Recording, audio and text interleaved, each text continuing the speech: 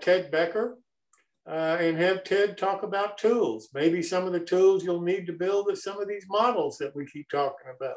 So Ted, I will turn it over to you.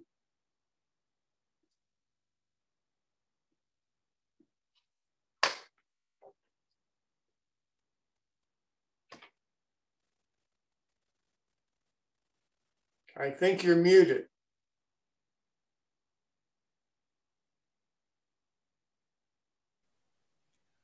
Can you hear me now? Yes. Okay. You see the t-shirt? Yes. Okay. I saw that and I thought, okay, this will be a good opening screen. All right. Well, the emphasis on my presentation tonight is going to be tools used for building bench work. First off is the Japanese style pull saw. These saws are, they operate on the pull stroke, which is different than a typical American or European style saw. This has an advantage in that the blade can be very thin. It's also, if you're doing a lot of sawing, it's actually a little easier on the body because you're using, you can sort of use your whole torso rather than just push with your arm. They're double-edged. One edge is a cross cut, the other is rip saw. They come apart so you can pack them in your toolbox, like if you're going to go work at a friend's layout or a club layout, something like that. The most common brand is the Vaughan Bear saw. And I believe both Home Depot and Lowe's has it. You can also find them on eBay. Current price for them is they're in like the $35 range. In the middle here is another brand, Marples. I do not remember where I got this. The blade operation is the same. The blades with the Marple and the Vaughan are not interchangeable. And I'll show you a little later how these are quite handy in working on bench work and stuff.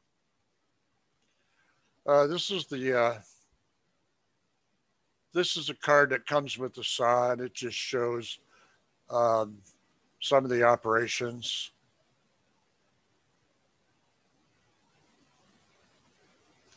Okay, something that you probably wouldn't consider to be a tool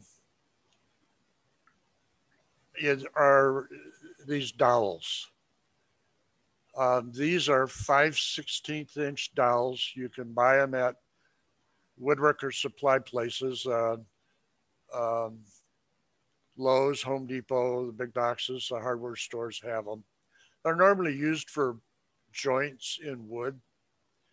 But what I use them for is when I'm building bench work, particularly when I'm cutting plywood, cutting and fitting, is I'll use them for like alignment pins.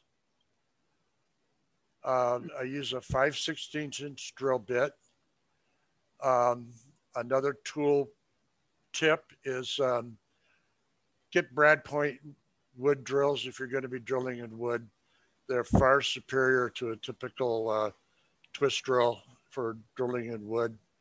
The spur point, when you locate the center of the hole you want to drill, you just give a little push into the wood and it's not going to wander around on you or anything.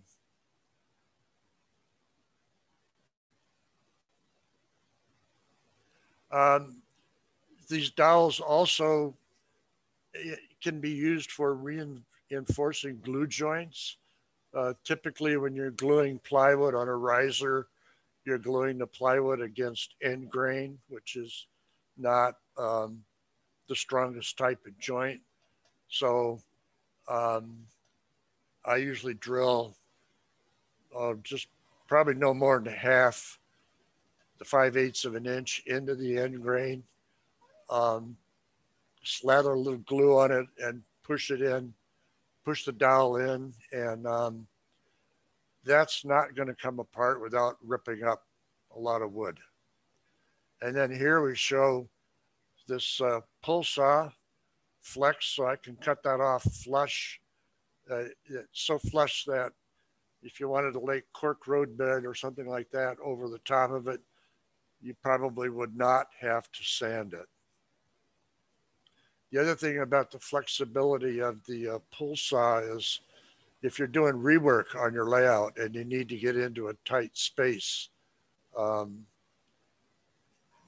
the flexibility allows you to get in and in places where you couldn't with a more rigid saw. In terms of using the dowels for locating pins, you might be tempted to drill a hole, put a screw in and use that for alignment later. But I know from experience, if you're trying to get this piece of wood back in the same place it was and relying on the sharp point of that screw, that it can find a different spot and it is not going to align you as accurately as the dowels will.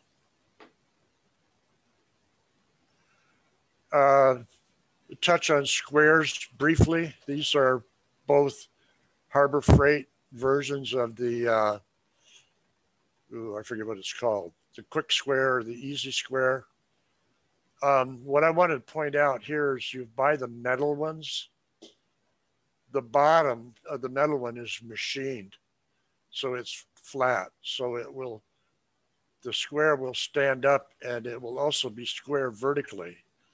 Whereas the plastic one has mold relief angle. And I don't know if you can see it down here at the end, but there's a little bit of angle. So if it will stand vertically, but it'll wobble. So it won't be as accurate a reference in that direction. This one is, it's a little silly, but the 16-foot, the typical 16-foot tape measure is to me, it's the perfect size to fit in your hand, fit in the pocket. You can even put this in a shirt pocket. The 25-footer, it's just too big. It doesn't fit the pocket well. So if you're gonna get just one tape, or you're gonna use your tape a lot as you're working around on your layout, get a 16-footer. Also, stick with the name brand. The ones I use the most are Stanley. If you're careful with them, they last forever. This Chemelon, it seems to be a good quality. I don't remember where I got it, but I would still just recommend going with the Stanley, and they're available everywhere. Now, using screws on your layout, I find this device indispensable. It's a drill drive. If you don't understand the operation, well, look at this, the Lucky Way item here. There's a body that chucks into your electric drill, your cordless drill, and it has this insert that slips into the end and it flips over. And it's a pilot drill with a countersink on one end, and it's a socket for your screwdriver bit on the other. So when you're working away, screwing joists to L girders or risers to those joists, you drill a hole, you pull the insert out, flip it around, and you drive the screw. You can drill a hole and drive the screw in less than a minute. and it really speeds up working on bench work. This DeWalt, I think I found that on Amazon for about, seems to me it's around $15. The one I have and used the most is, it has a different brand name on it, but it is the same as this Lucky Way. And while I'm talking about driving screws, don't use Phillips. The problem when you're working on bench work is you're working in tight places. You can't get the drill bit aligned perfectly with the axis of the screw, and you're going to get, it's just going to chatter. So I use square drive because that was most readily available when I started. Now, if you go to the big box stores and buy like deck screws and sheetrock screws, a lot of them are a hex or a spline drive.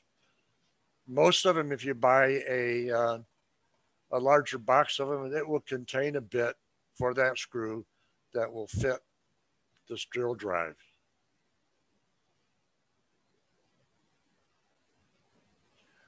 A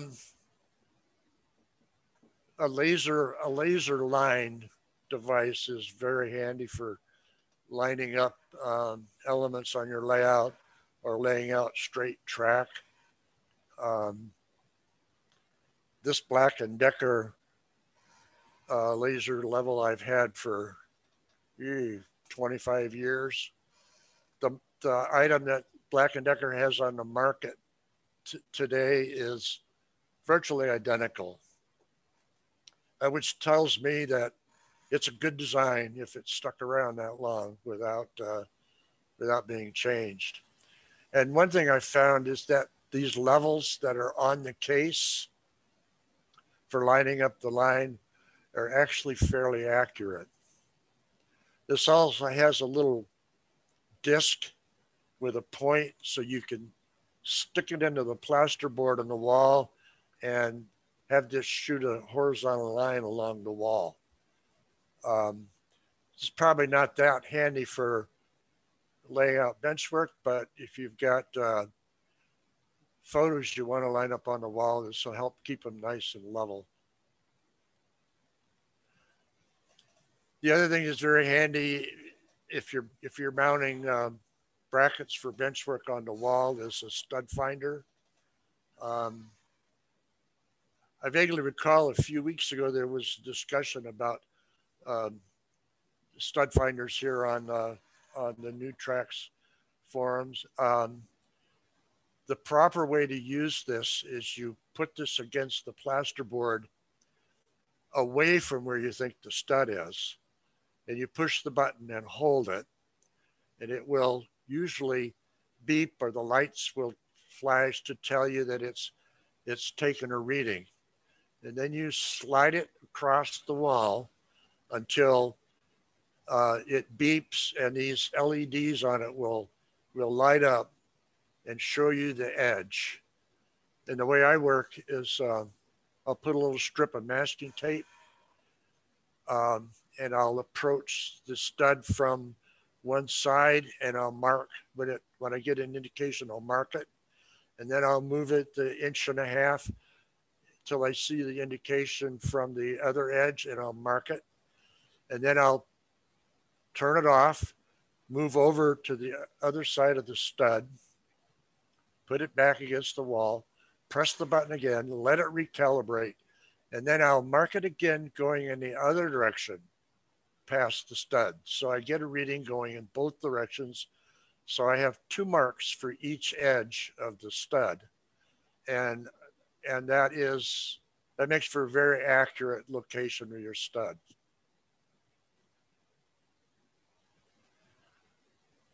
And then this last bit is showing here's a laser level that also shoots a straight line.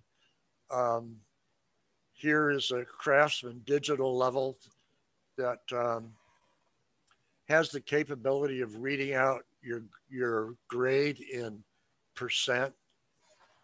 This particular model is I think it's no longer available. But if you have a smartphone or a tablet, this is my tablet. There are numerous level applications you can download. You have a very accurate level, and it will also read out grade in percent. And it's a little hard to read, but down here it reads out the slope of the grade in percent. A cell phone probably would be a little more convenient to use than a 10-inch tablet, but that's all I had to demonstrate what it would do. And that's the end of that. If you any questions or comments?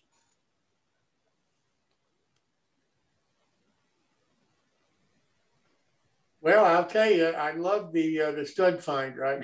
I've never tried the way you said do it. I just kind of randomly look for the studs, but the way you described it makes all the sense in the world to me. So thanks so much, Ted, for another. Can I make a comment? Sure. This is John Beck. Yeah, everything Ted said is good. And my son taught me a new trick in addition to what Ted just showed you. He has a little magnet, which he can run up and down the stud once he finds it, which will tell him where every screw is because the magnet will stick to it if it's a screw or nail. So you don't accidentally hit the same screw or nail when you're trying to do something with it. Just use a little magnet and it'll pop right on every one of them. So you know where the stud is and where all the nails are. Fantastic. That's Thanks great. I bought an attachment for my cell phone, and it actually looks through the wall, and you just slide it along, and it'll actually show you if it's a stud, a metal stud, a wire, and it shows you the picture, or plumbing. I'll be darned. Oh, it's slick.